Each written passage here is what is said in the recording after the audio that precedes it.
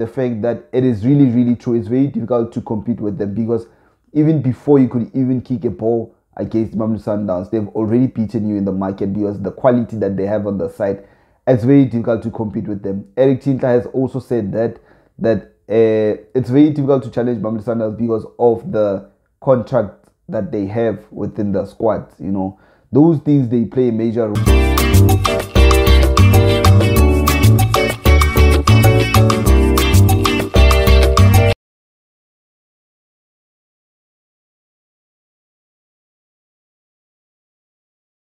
Hello football addicts, welcome to Let's Talk Football. Pitolaka Kitatu Tsotit, otherwise known as TT, the former attacking midfielder of Hellenic and Abad Ulusi African Wanderer. So if you are new to this channel, please do not forget to subscribe so that you can get more content like this, and don't forget to hit that notification bell.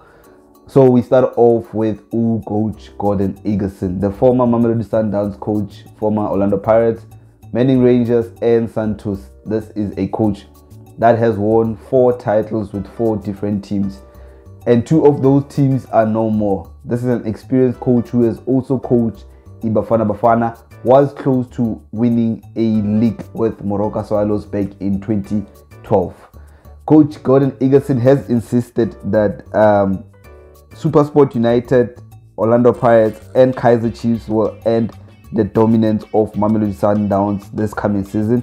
He said, I think this season is going to be interesting. I think the rest of the team have said, you know what, we need not to allow one team to dictate the league. Sundowns have dominated for years. It's high time they all rise up and put an end to it. Gavin Hunt can challenge for a league title. I mean, he's an experienced coach. He has done it before. Kaizer Chiefs and Orlando Pirates have also gotten into the situation where they also want to challenge. Obviously, the statement like this being said by a former Mamelodi Sundowns coach will seem not like being biased. I think a lot of people have also stated a lot of people with Nkululeko also have stated that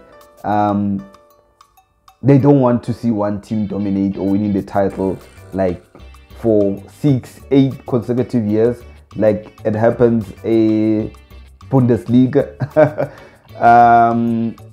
Gordon Igesund is one of those coaches who has evaluated the situation and saw how all the teams have done their business in the market. But to be quite honest, it's very difficult because when you consider how Sundowns have been consistent and how they have been consistent in buying players, reinforcing the squad, whether they win the league title or what, they've always reinstated their squad to refresh that winning mentality so that players don't get tired of winning. Now they've bought a 20 million player, Otapelo Maseko, exceptional player.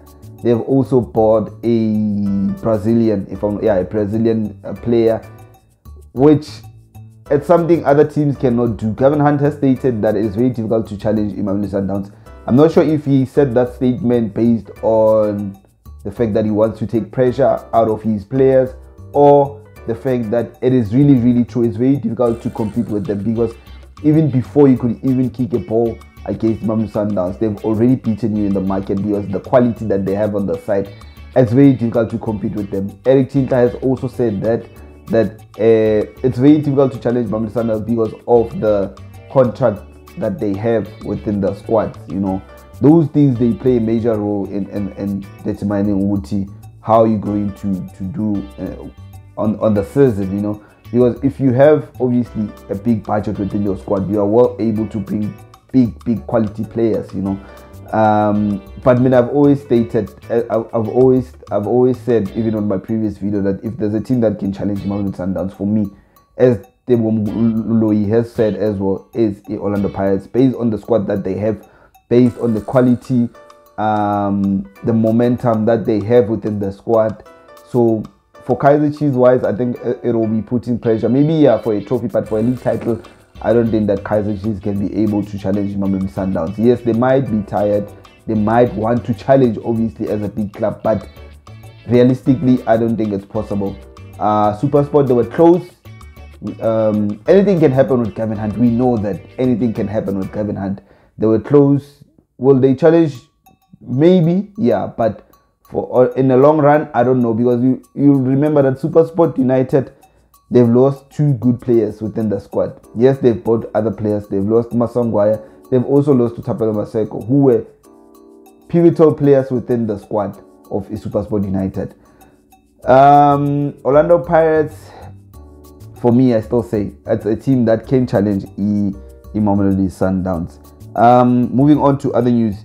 Kaizer Chiefs Sporting Director Kaizer Motaung says any head coach of the club has the same mandate, in which is to win trophies and qualify for CAF inter-club competition. Motaung said the mandate, if you are a head coach of Kaizer Chiefs, it's always very clear: win trophies, win league titles. It is be on the continent, and we have objectives of integrating youth, and we have objectives of mixing experience and youth. He said when he was asked about expectations this season, we have certain objectives from our side we want to meet. And of course, being a head coach of Kaizer Chiefs, it is very clear you are to win and build something at the same time. You are to win. It is very clear. We know where we want to be. Back on the continent, play continental football. So you can't be a head coach of Kaizer Chiefs and not have that clarity.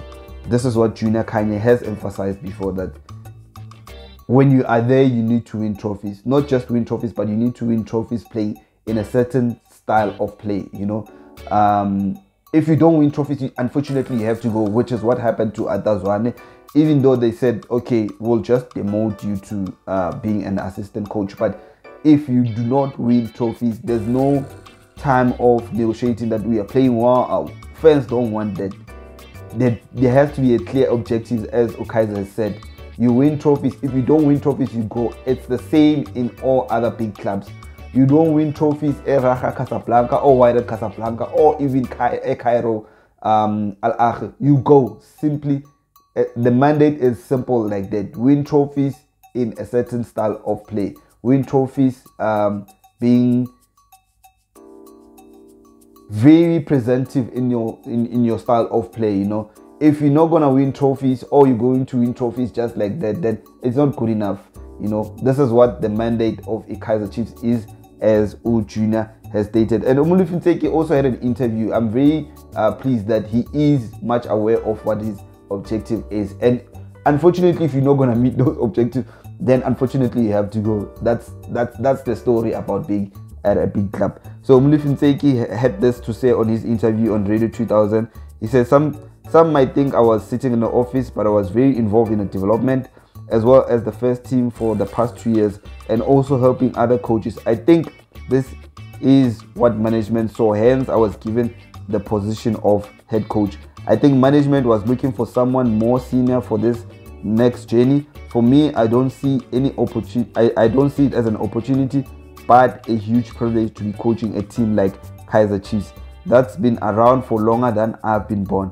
As for the mandate, it's very simple. We must start by delivering good performance, which will produce good results, and that will then lead us into competing for the league and returning to the CAF Champions League. That's the objective, and our motto is to drive the objective. As for how much time I've been given, time is neither here or there. You can be hired today and gone tomorrow. That's why I focus now must be putting on those good performance that will get us the desired results. In the transfer market, I can say we are done. I can't say we are done yet. A lot of things can happen during the season: injuries, loss of form. So we always have to be prepared for any eventuality. We will continue working hard to get the right composition of the squad. As a head of technical, I was involved in aspects of recruitment of new players. We didn't stop working during the off-season. I thought the new players who were given a run against Yanga last weekend handled themselves very well. There are many positives, said Omolufin Ntseki'S on his interview with Radio 2000 with Otabo Musia. What I like about the interview that he did with Radio 2000 is that he knows what his objective is. He knows what is expected of him. And as just like Lata has said and other people, I think it's only fair to give him a chance. He's already there. might not have been an ideal candidate. I know Neil Tovey said it on the launch of Igesund jersey 2 days ago, that he doesn't know much about Molefi Ntseki, but he is there now, so you might as well give him a chance. Management saw something which we might have not seen. Obviously, he was working within the background of everything, was head of a technical team. He's a head of technical team now. He was the technical director at that time. What I know about Molefi Ntseki in a personal is his contribution within the development side of football. We've seen that he was part of the youth development ASF Free State. Harmony produced good players. Harmony is, even though you can't compare with School of Excellence, but the players that they've been able to produce, they're exceptional players. Tapal Morena is one of those players who came from that development. He's been within the development structure of ISAFA from under 17, under 20, under 23. So now he's at Kaizer Chiefs. It is only fair that we give him a chance. If you've seen how Kaizer Chiefs has been able to promote good players to the first team the past 2-3 years, I mean, obviously he has that contribution within the club. So the mandate is very clear. You win the title, you play well, winning the title, you qualify for CAF Champions League. So yeah, this is what he said about his mandate regarding Kaizer Chiefs. Mamelodi Sundowns are closing on Patusi Oba still, as the agreement is in place with ETX Galaxy. Now it's left for a player to agree on personal terms, according to eRushsport. If it all goes through, Abbas will undergo medical at Mamelodi Sundowns in the coming days. Obviously, a lot of people were not happy with this. We know that the deal between ETX Galaxy and Orlando Pirates fell off. A lot of fans were not happy.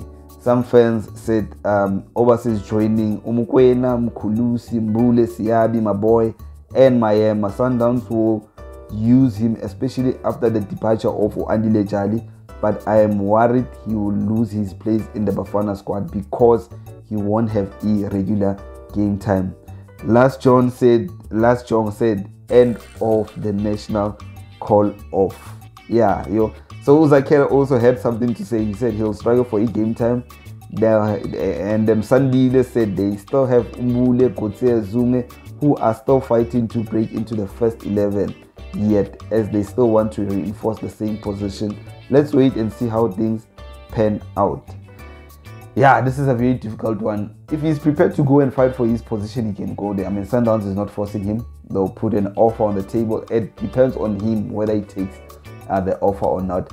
But what I don't want to see is him coming back after 2 years and say, yeah, Sundowns didn't give him a chance and so and so. You go there, you must be confident to fight for your position. If you don't get more game time, then don't complain about Sundowns, this and this. You went there knowing very well who you're going to fight for the position within the squad. So yeah, Gordon Igesund has said, do you think they can challenge Mamelodi Sundowns? It remains to be seen. Abbas could move to Mamelodi Sundowns if he does accept the offer. Well, I don't know. You will tell me what you. I'll see you on my next upload. Thank you.